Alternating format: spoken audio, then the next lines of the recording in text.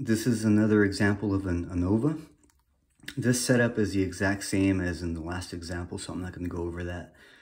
The only thing that has changed are some of the numbers and the treatment conditions, but again, we're going to be comparing 3 different treatments. And this is our end product to get to this statistic, but we're going to have to figure out what the various components are.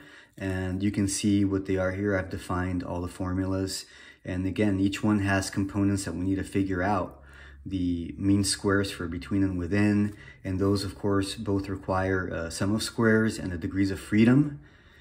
And so we have all the formulas here. I like to start at the top and see what I'm gonna need to get to, but then kind of work my way backwards.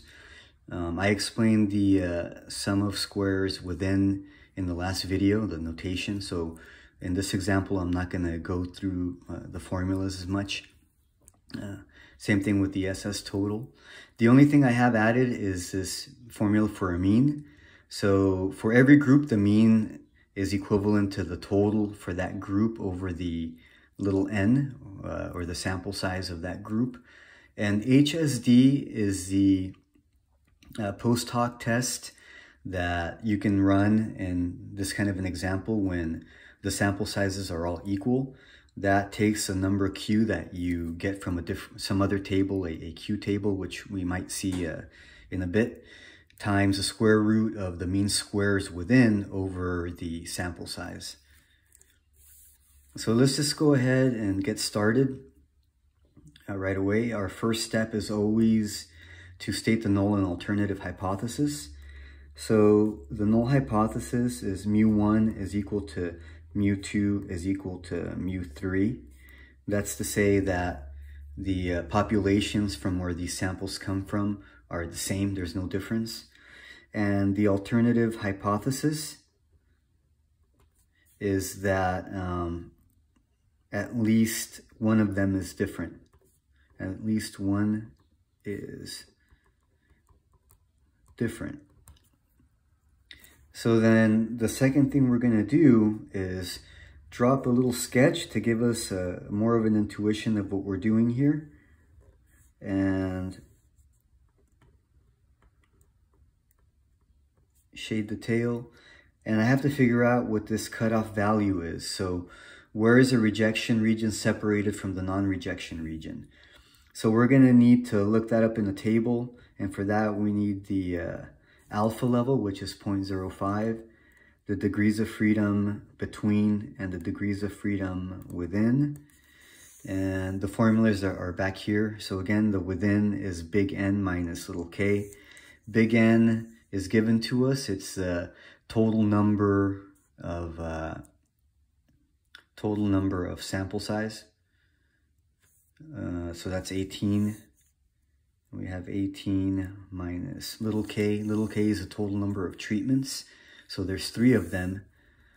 So that's 18 minus 3, which is 15. And the degrees of freedom between is little k minus 1. Little k, again, the number of treatments, that's 3 minus 1. So our degrees of freedom is 2.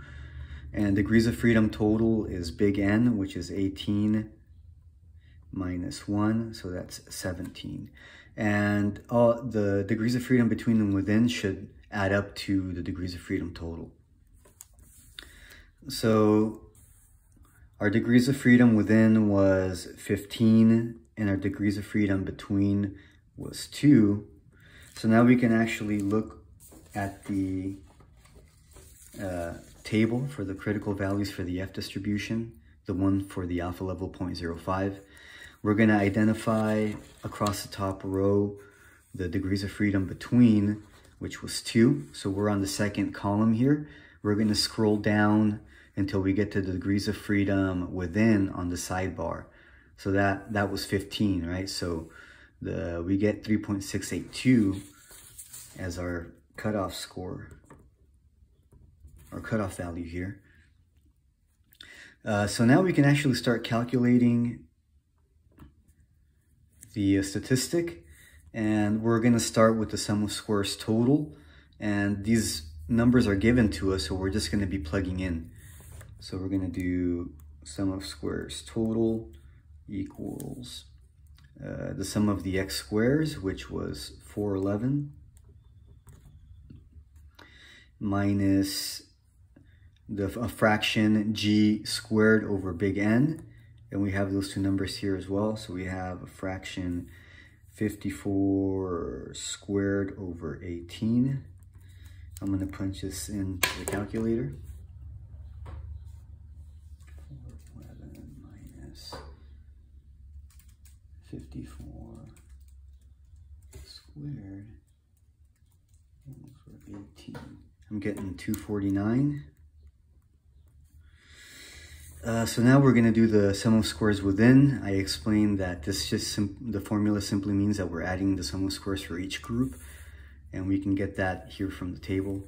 So let's do sum of squares within. So that's 60 plus 65 plus 40. 60 plus 65 plus 40 gives us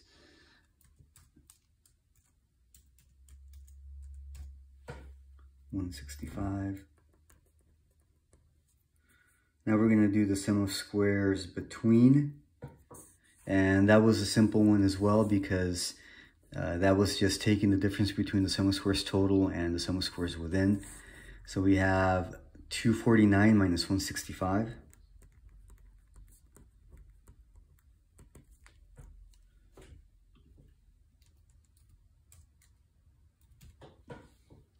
So we get 84.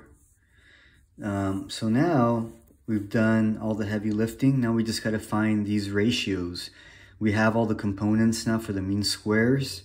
And when we find those two different ones, we can make the final computation, the final ratio. So let's do mean squares within here. Mean squares within, that's sum of squares within over degrees of freedom within. So that is 165 over 15.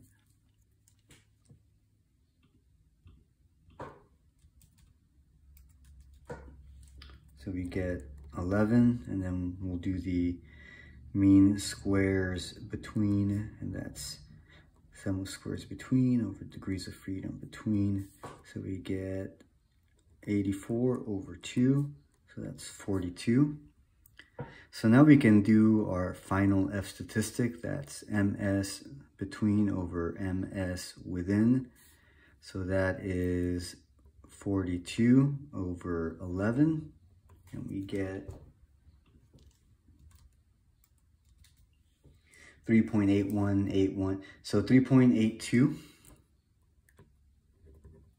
So now we can compare this to our rejection region. You can see that we do have a value that's greater than 3.682. It's in the shaded rejection region.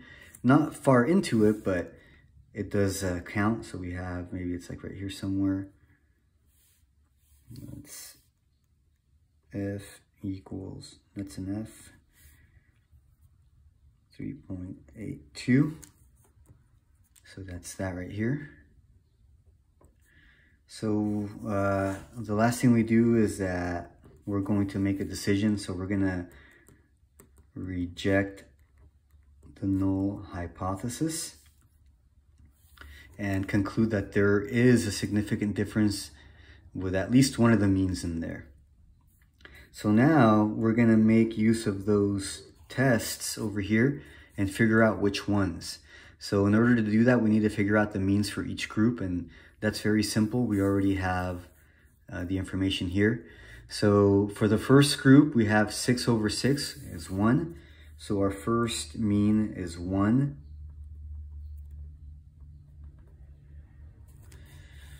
Our second mean is 12 over 6 is 2. And our third mean is 36 over 6 is 6. So now we got to find the differences between these. So let's do M2 minus M1, M6 minus M2, and then M3, I mean, not M6, M3. M3 minus M1. So we're gonna figure out the differences between these means. So let's do 2 minus 1, the second one minus the first one. That's 2 minus 1 equals 1. Then we have, that should say 3. It's hard to read. So the third mean minus the second mean, 6 minus 2, that's 4. And then we have the third mean minus the first mean, 6 minus 1 equals 5. So now we have to find this HSD value and then compare these to that value. So if any one of these is bigger than that value, then we know that there's a significant difference between those specific means. Okay, so let's start plugging some of these numbers in. Our Q value is going to be taken from the critical values of studentized range distribution. And we have one here for alpha 0.05. So we need the number of treatments at the top. And then on the left, we have the denominator or the within degrees of freedom. So we had 3 treatments. So we're going to do 3, which is the first column here, and then all the way down to where we get to 15. So we have 3.673. We're going to multiply 3.673 times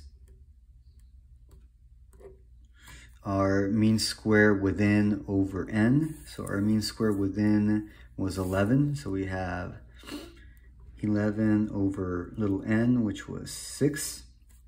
So now we just got to multiply these two numbers. Okay, let's go to our calculator. 3.673 times, and I got to do the square root of 11 over 6. So I'm getting 4.9732.